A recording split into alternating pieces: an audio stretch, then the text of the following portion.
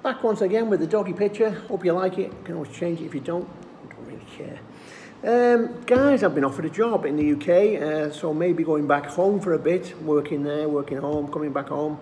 Thailand is my home. I've been here for years now, a long time, and I consider this my home. My wife's here, my children, my 4 dogs, my house. I sold everything in the UK many years ago to move to this beautiful country and enjoy this beautiful life. So, difficult as it may seem, I had to get a police check. I had to get a Thai police check because I'm resident here, and it turned out to be a little bit more difficult. But in the end, once I got it pretty quick and smoothly. So here's what I did. Now, first of all, I went on to Thai Visa and read up about how to get it and so on, and how to go about doing it yourself, going to get the forms, going to get this, going to get your fingerprints taken, going to get that, and I just thought, fuck that. I went online and found a company who do this for you, or partially do this for you, present it all, get your certificate, post it out to you and all this kind of stuff. Now this was quite easy. So I filled out the form, gave all my details, driving license, passport number, everything that they asked for, sent it off to them. Great, never heard anything for 2 or 3 days. Thought, well, what's going on? Gave them a ring. Oh, you need to get a fingerprints form filled out and done, and your fingerprints taken. Okay, so I jollied off to Satahip police station, waited for an hour to see somebody, got sent to 3 different offices, as usual, complete jumble. They wouldn't do it, they just blankly refused to do it. I said, well, why? How do you do it when you've got a criminal in there? Please leave, basically. Horrible bastards. Anyway, I then decided we have to go to Bangkok, to the place where you go to get the place they actually do the fingerprints and they actually do the forms, and we'll get it done there. But on the way, I thought we'll call it a Pattaya and have some lunch. Central Plaza is right next to the police station, and I just basically said to my wife, why don't I just transfer my arm and go in there? And she said, no, Bangkok, blah, blah, blah.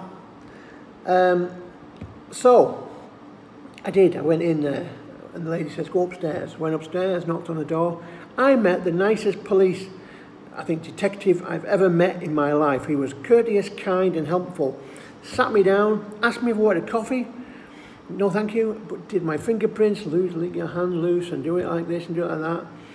Stamped it all up. Speaking to my missus all the time. Lovely conversation, talking about fucking whatever. Asking him if I was a crook, probably. And it was a really nice, decent guy who spoke a good command of English and seemed to like his job. I came out of there wanting to buy the fella a fucking car. I felt so happy. You know, but my wife said, oh, don't even give him a tip in there, it's not right, and so on and so on. So I felt terrible about not giving the poor bloke a tip. And I think I will go back one day and give him some chocolate or something to say thank you, because he was the nicest guy you'll ever meet in your life. So I came out of there with a whole new impression of the police and a whole new outlook on how helpful and how great they were. Anyway, sent the fingerprints forms into this company who did it for me. I think they're called Visa Resolution Centre. And they then processed that and sent it to the Bangkok police. I sent them an email I sent the forms on Thursday. On Monday I sent them an email to ask how it was advancing. They said it's now with the police, blah, blah, blah. The next morning I got an email showing a copy of my certificate, saying it was all processed, all done, and no criminal record. Surprise, surprise. And I will get the certificate tomorrow morning. I thought, yeah, okay. Tomorrow morning came, yesterday, 9:10, ring on the bell, and there's the postman with a registered letter with the certificate enclosed. So all in all, it was a good process to go through. It cost me 4,000 baht. I think actually if you're going to do it yourself, you can get it done for about 100 baht. But I didn't need the fucking hassle, didn't need the worry. I'm going back to work, so I'll have the money to pay it, so it's all good. Getting a police criminal check, not as bad as you thought, guys. No, not as bad as I thought.